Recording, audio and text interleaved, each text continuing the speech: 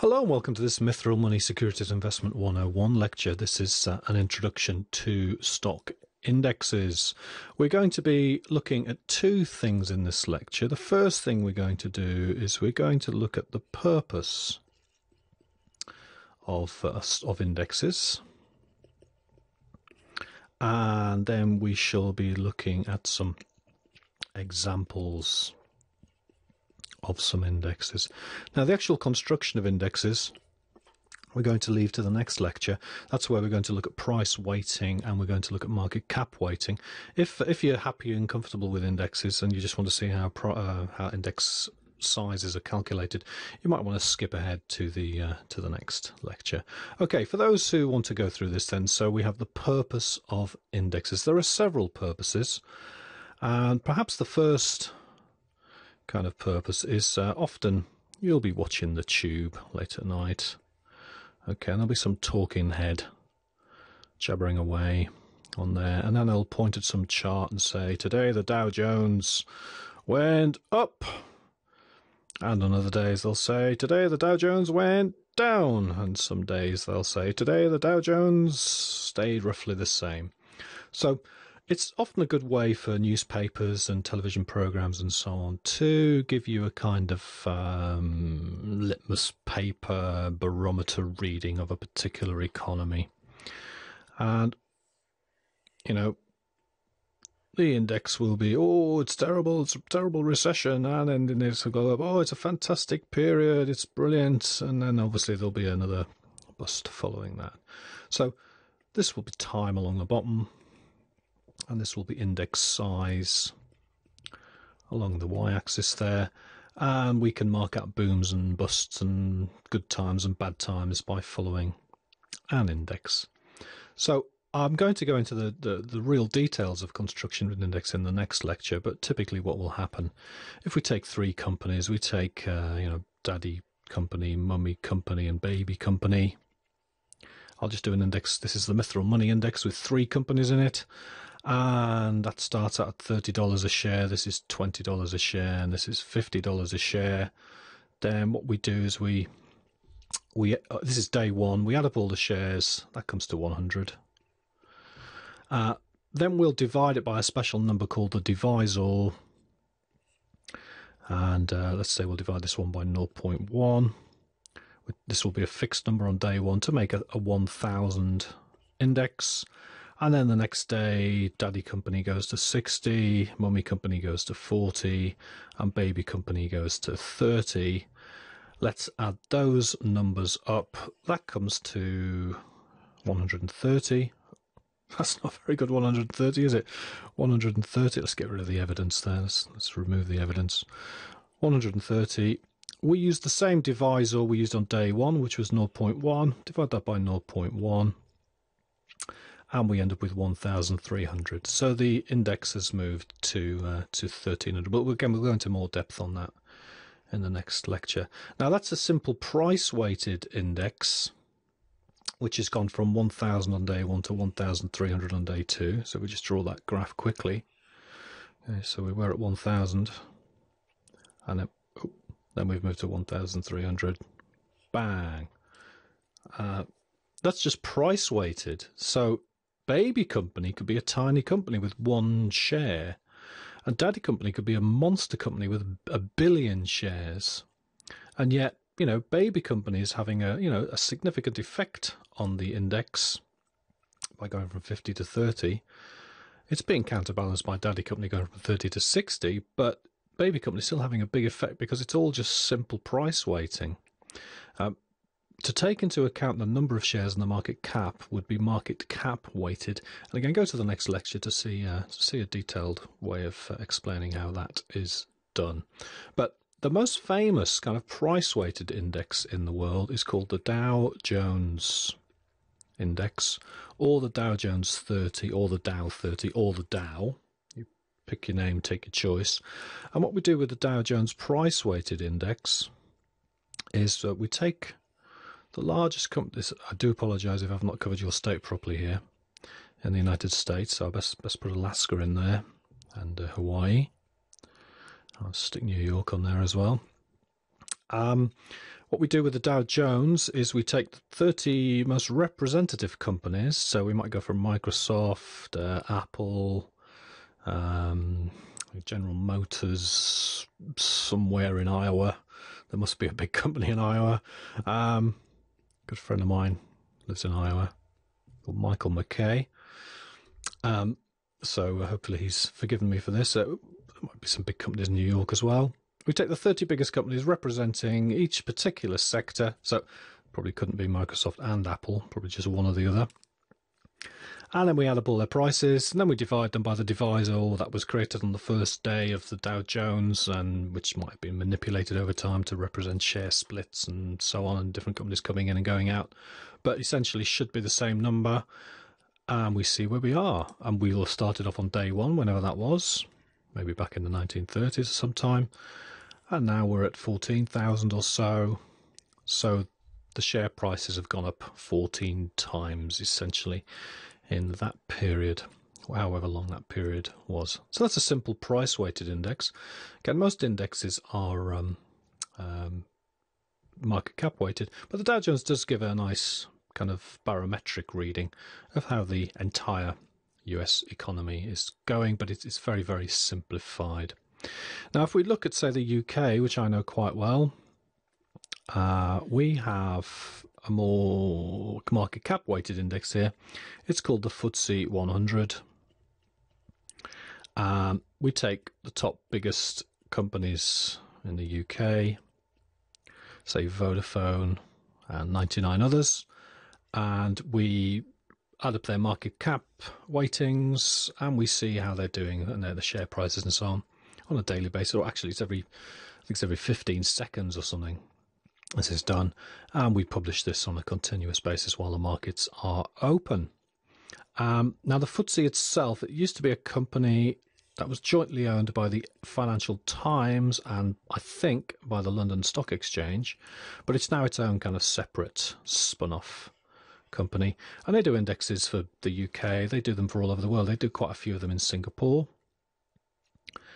including the Straits Time Index, which covers the top 30 companies in Singapore, and they've been publishing these indexes for quite a long time now. A very similar just before we go, the FTSE 100, top 100 companies in the UK, that covers 80% of the market capitalisation of the UK.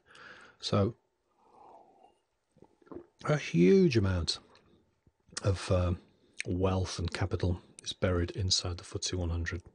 Now, there are many, many other FTSE indexes, including the FTSE All Share, which essentially has all the kind of public limited companies which are quoted on exchanges or quoted on the London Stock Exchange exchanges in the UK. Now, we've got a very similar index to the FTSE 100 in the United States. So if we go back to the United States, another company called Standard & Poor create something called the S&P 500.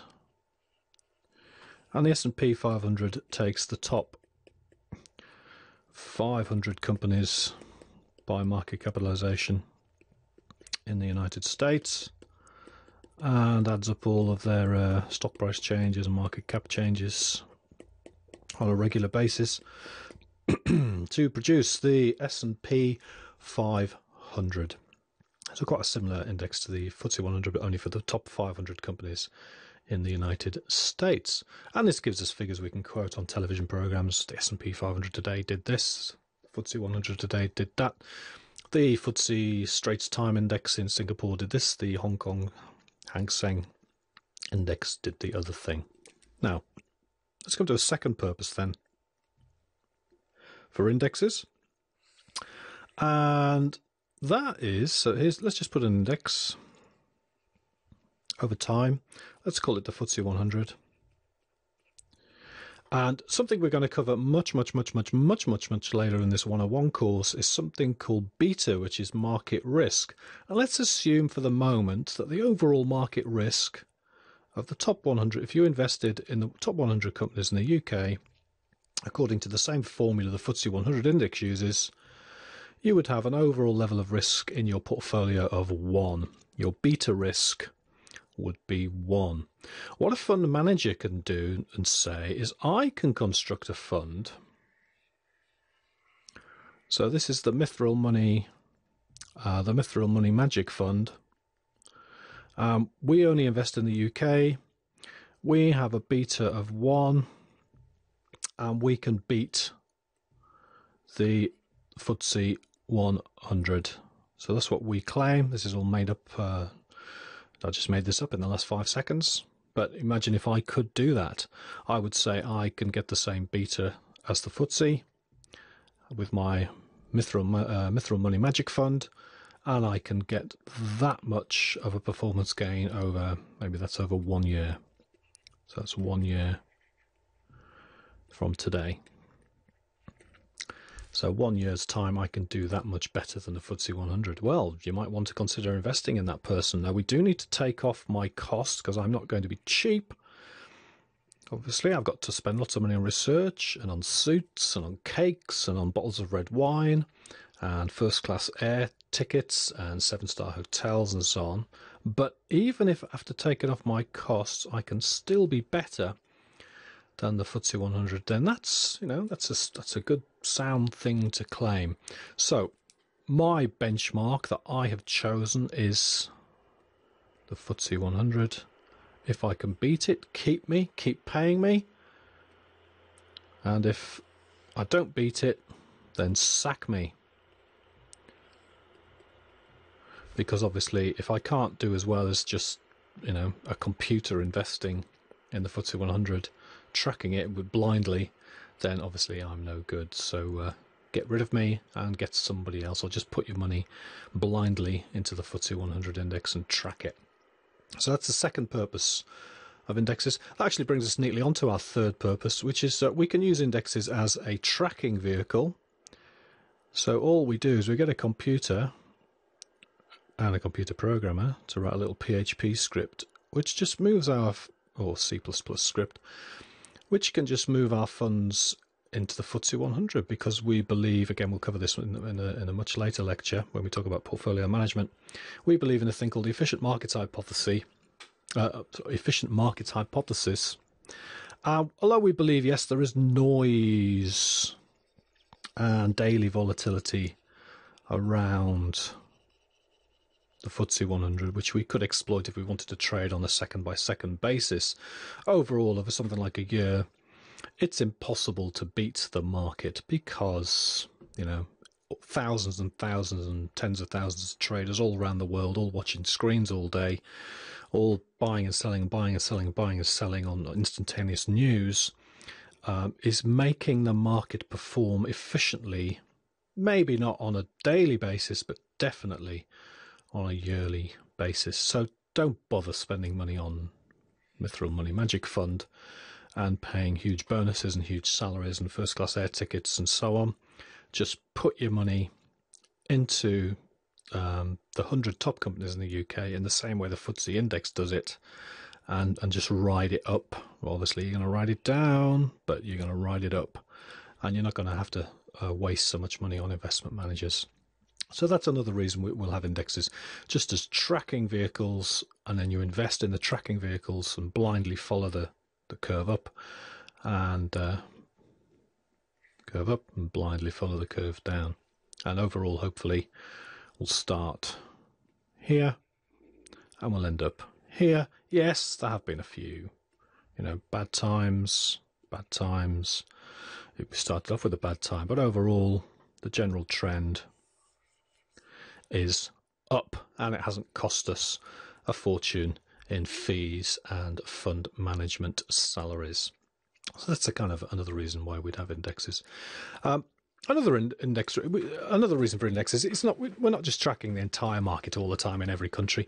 Often we want to track, say, a global marketplace. So let's try and do Andy's map of the world. So there's the Americas. I'll do the UK to scale. There we are. Kind of do Europe and Africa, so on. Go down here. Please do forgive me if I don't include your country. I'm trying to do this as quick as I can.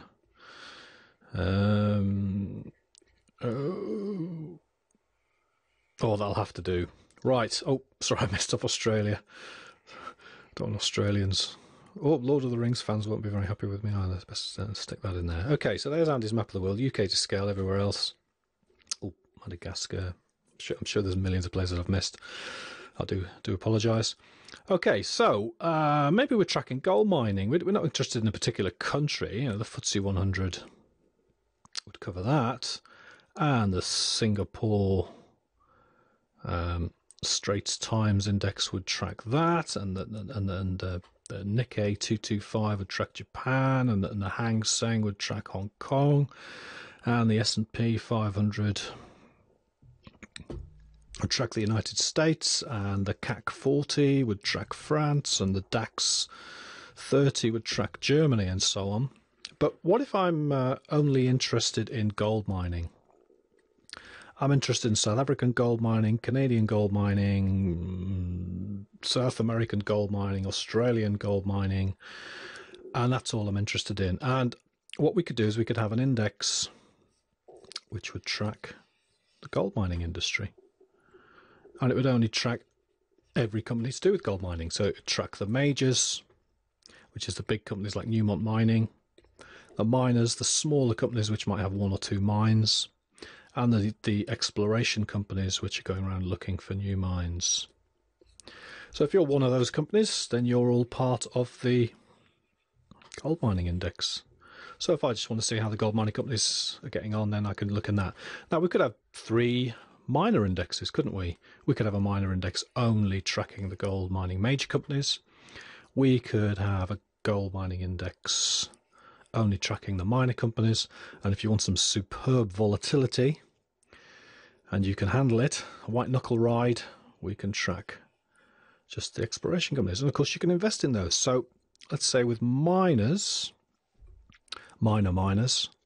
so that's a terrible joke there, minor gold mining companies, let's say there are, let's say there's a few of them. I don't know how many lines we've got here. So this is going to be minor gold miners. Now I know, because I'm clever that way, that 1 or 2 of these are going to do fantastically well. They're going to be double baggers, 10 baggers, 20 baggers, 50 baggers. The problem is I just don't know which ones are going to be the top ones. So and obviously some of these are going to be terrible as well. So that might be terrible and that might be terrible, but overall I might be expecting a 50% gain over the whole year. So what I do is I don't try and pick my winners. I don't try to pick that one, because I might pick that one by mistake. I just invest in the whole index, and I just buy the index. A company will be buying and selling all of these companies for me, without knowing which ones are going to do well, which ones are going to do badly. And overall, over 1 year, the yellow ones will be brilliant, the green ones will be terrible, the rest will be mediocre. I will get this 50% gain. At least that's the hope.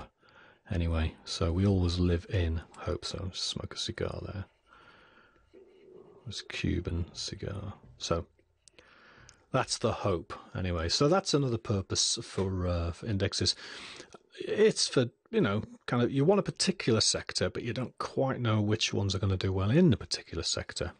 So there you go. That's how we do that. Now, what else can I say? I think we've covered most things. I think we'll just go around the world again.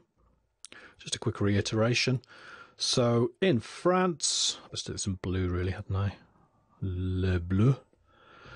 Okay, we've got the Cotation Assistée en Continu 40 index tracking French companies, better known as the CAC 40. A brilliantly named index.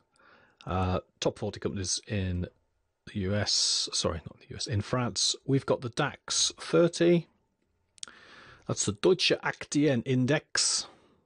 which is tracking the top 30 companies in Germany. We've got the S&P 500 in the US and the Dow Jones as our two major kind of tracking indexes. In the UK, we've got the FTSE 100. And if you want to go for all of the shares in the UK and all the exchanges, the FTSE All Share.